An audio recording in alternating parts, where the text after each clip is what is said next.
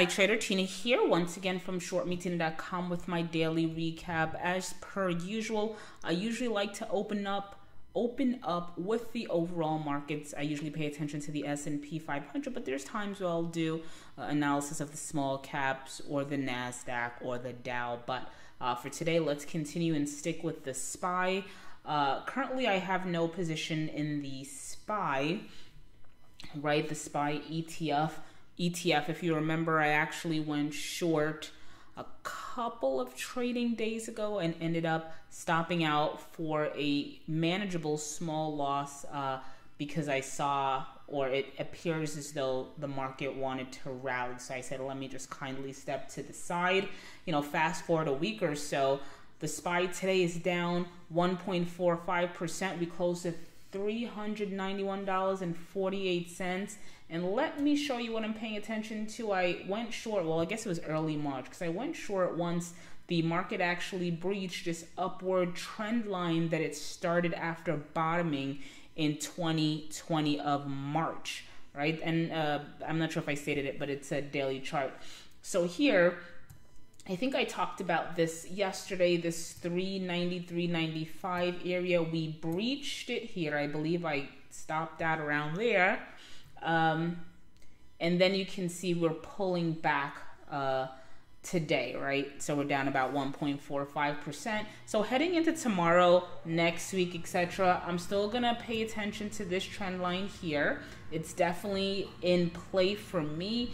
If the market, you know what, I would say if the market opens down tomorrow, I'm going to initiate a short anticipating that the market may head into next week and pull back more, but not sold on that yet. Ideally, I should wait until it breaks this line here, but considering what I've been seeing the last few trading days or months, considering price action today, the market looks weak in my opinion. You can just look here, the selling, the selling, the selling, the selling, it's in the volume.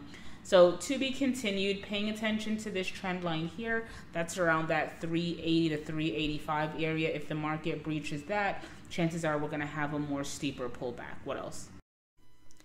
All right, all is not lost in the market. There are some trades that I'm paying attention to, you know, that I feel like they can offer up good opportunities because they're showing bullish price action. Now, looking at Berkshire Hathaway, B shares, right? So this is a daily chart. We're up marginally 0.18% on the day, right? This is not one of these sort of meme stock. It's definitely not, I mean, this is Warren Buffett. It's not a meme stock. It's not AMC. It's not GameStop. But I do think the price action or the technicals within the stock or on this chart looks quite promising, and I will talk about what I'm seeing here. Again, it's a daily chart dating back to 2008. You can see it's a long time. It's been in this uptrend, and we can say from 2017 we started to trade within a particular range. The stock was consolidating, and right here, January of 2021, December of 2020, let's switch to a line chart. You can see that we are breaking out. So ideally for me, if I was to get into this trade, you know, I like the pullback. So sitting here at 252.46, I probably wouldn't enter there. It's just me. I'd probably wait until it pulled back to that 230, 240 area and then take a stab. But liking what I'm seeing with Berkshire. What else? All right, Wells Fargo daily chart, it's up about 2.4%, closed at 40.81. This is a chart that goes back to 2015, about 6 years, but definitely I want to pay attention to that peak in January, February of 2018. Stock has been in a downtrend. It tried to get above that trend on certain occasions. You can see here October of 2019 to March of So October of 2019 to around, we can say February of 20, you can see it actually broke out of this downtrend here, couldn't sustain that week. The stock cratered, as did the market last year, and you can see it's powering back. And right now, sitting at 40.81, we're actually trading above this downward trend. It might signify, I'm going to put might in quotation marks, right? It might be signifying that there's a change in the trend. I'm not sold yet with Wells Fargo, but again, on my watch list for both a potential long and a potential short. If this does not sustain, chances are I think it would make a good short. What else? All right, so Microsoft, a thing of beauty, right? So let's go to the weekly chart here.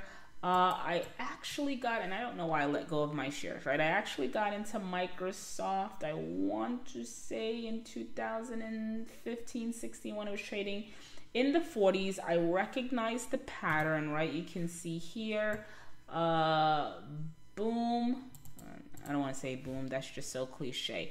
Granted, we're off about 2% on the day. This is a weekly chart, right? Let's going back to 1999 all the way to 2016. This is why I like these sort of patterns that take years to unfold. I'm talking about 5, 10, 15, 20 years. I spotted like 2 or 3 of them already in the market that I'm actually paying attention to because I want to get in. But this is why I like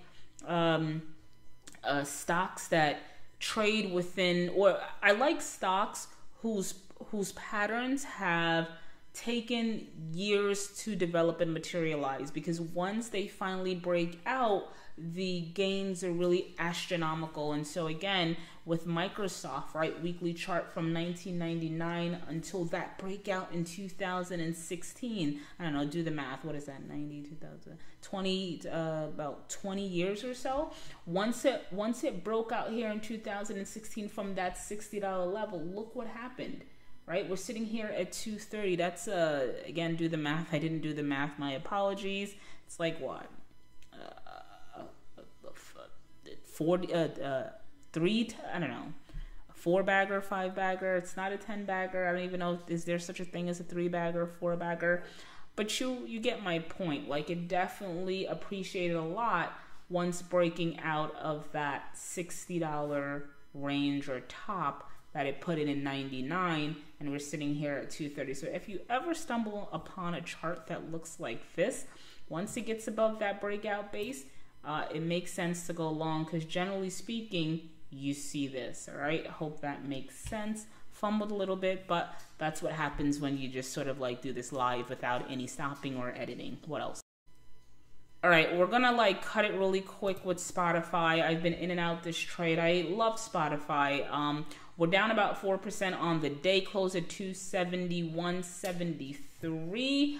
And for me, what's telling is, and I'll show you right now, this right here, we broke, right? We actually broke to the downside. It hits support. Generally speaking, you know, I would expect, or I would play it for that bounce, but it doesn't always work out. Sometimes this happens. And so for me, just looking at Spotify, while I still think a potentially good trade can emerge, I don't see it as of yet. Again, we closed at 271. For me, I'd wait for it to get back to around that 220, 225 area. I'd play sort of like second support and see if we actually get the bounce, right? So have my eyes on Spotify. It's actually kind of sad to see it break down here.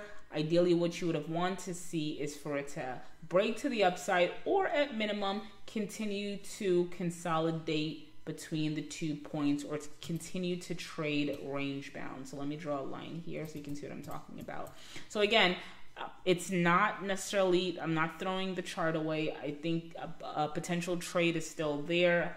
Obviously, I wouldn't take the trade until it gets to around that 230, 235 area. But going back to what I was saying before, ideally for the chart to look the strongest, and you know, it's been breaking out, consolidating, breaking out, consolidating. And so if we go back here from June of 2020, you can see here that it's trading within that range. You have the breakout. You're trading within the range, and you had an attempt at a breakout right here. However, it could not be sustained, and then you're seeing this here. Now, ideally, like I said before, what would have been favorable for Spotify and what I would have liked to see, again, it would be for the stock to continue to trend, or not trend, I don't know what's going on with me. It's late, I'm tired. Anyway, it would have been nice for the stock to continue to sort of like cycle through these 2 points here and break to the upside, versus now it looks like it's breaking to the downside. So cautious if you're long, but again, I wouldn't necessarily throw the stock away. I still think a potential trade can emerge. I didn't do any penny stocks today. Maybe I'll tackle that tomorrow. So let's cap it there. Tina here once again from ShortMeTina.com. If you enjoyed any portion of that video, do a couple things for me. One, like and comment in the comments section. That's the first thing. Second, right now what we're doing is hosting a free 14-day trading course on our website, essentially detailing the things that I've learned trading the stock market for the last 20 or so years. So if that's something that you seem to be interested in, definitely head on over to our website, ShortMeTina.com. Sign up, become a member. Thank you for listening, and as always, thank you for the support. March Blitz continues, where I'm doing a video every single day for the month of March, with the exception of the weekends, because the market is not open on the weekends, all right? So jump along. More videos tomorrow. I'll see you then. Take care.